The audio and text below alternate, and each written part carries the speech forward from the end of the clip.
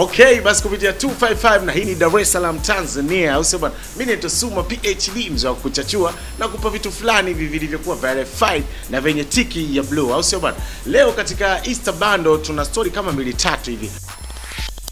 Okay, kama umekuwa mfuatiliaji mzuri wa mtandao wa Instagram utagundua kuna kivideo fulani hivi ambacho kimetembea sana kikimuonyesha Ruty na mumewe David walivyokuwa wanagombana. Inasadikika kwamba David ameweza kumtumia watu wa Ruty kwa ajili ya kumteka.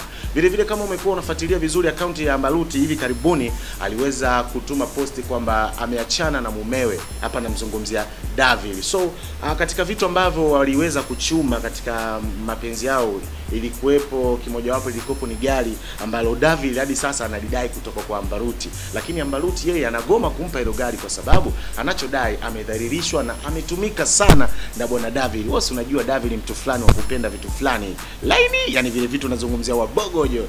Au sio bwana? So kuna kivideo ambacho kimetrend kikionyesha fujo hizo na kuwekea hapa right now ukione, alafu turudi kwenye story kamili. Kwa video. Usiamba huyu. Usiamba huyu mwanangu. Huyu Ruty da mapenzi jamani hatari kweli kweli. Ndio yeye huyu. Ndio yeye huyu. Ndio yeye Ruty huyo na bwana wake huyo. Ndio yeye huyo.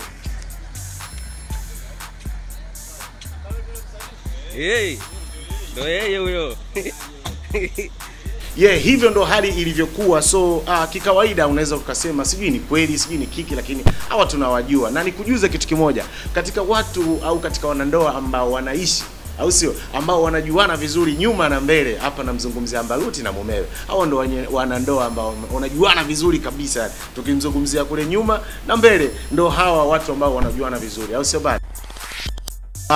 Vile vile kupitia Instagram kuna video nyingine ya Watanzania wenzetu ambao wanaishi kule nchini China ambayo vile vile imetrend ikionyesha wakiomba msaada kwa kuonyesha mabango kwamba wanahitaji kurudi nyumbani. So video ilikuwa hususan kabisa yani kwa serikali au kwa watu ambao wanaweza kuwafanyia namna moja au nyingine kuweza kurudi nyumbani. Kwa bahati nzuri sasa hii video imeweza kuifikia serikali. Hapa namzungumzia balozi wa Tanzania ambaye anaishi kule nchini China, namzungumzia balozi Kairuki ameweza kuiona video hiyo na ameweza kutoa machache au kuizungumzia situation iliyokuwa China hadi sasa. Amesema hivi, Mbele kwa Ruty amesema hakuna Mtanzania aliyeambukizwa virusi vya corona. Anawasiliana na wanafunzi hao pamoja na serikali ya China ili kufahamu na kutatua changamoto zinazowakabili. Amesema kuishi kwa kufuata maelezo ndilo jambo linalofanya hata yeye kubaki hai. Amesema hawaruhusiwi hata kutoka nje na kwamba kitendo cha kukusanyika walichokifanya vijana waliosambaza video siku za hivi karibuni ni hatari sana kwa afya yao. Kama tunavyojua virusi vya corona huaga vinaambukizwa au vinaenea kwa njia ya hewa. Kuhusu ombi la vijana hao kurejeshwa Tanzania, balozi Kairuki amesema hakuna usafiri wowote unaoruhusiwa kutoka ama kuingia kwenye mji wa Wuhan ambapo tatizo limeanzia. Tunajua kabisa kwamba virusi vya corona vimeanzia katika mji wa Wuhan na kwamba Japani pia ilijaribu kuwaokoa vijana wake lakini wakaambukizwa virusi hivyo nchini kwao.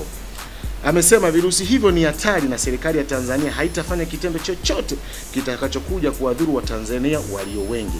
Kitendo walichokifanya vijana hao kimetokana na msongo wa mawazo unaotokana na kukaa ndani ya uzio wa makazi yao bila ruksa kutoka nje. Balozi Kairuki ametoa wito kwa Watanzania kuwaombea Watanzania wanaoishi China ili Mungu awavushe salama na kadhia hiyo. Pia amewaomba wazazi kuwapa faraja vijana wao waliopo China ili waondokane na msongo wa mawazo. Na hadi sasa vifo vimekadiriwa kufikia watu 1100 na pointi na something. So swali linabaki kwako Mtanzania. Je, kipi kifanyike au serikali ifanye jambo gani kuweza kuwarudisha vijana wenzetu waliokuwa nchini China? Je, warudishwe au wasirudishwe? Ili Tosuma PhD au sio bwana? Ni follow kwenye ukurasa wangu wa Instagram utakuwa umetisha zaidi.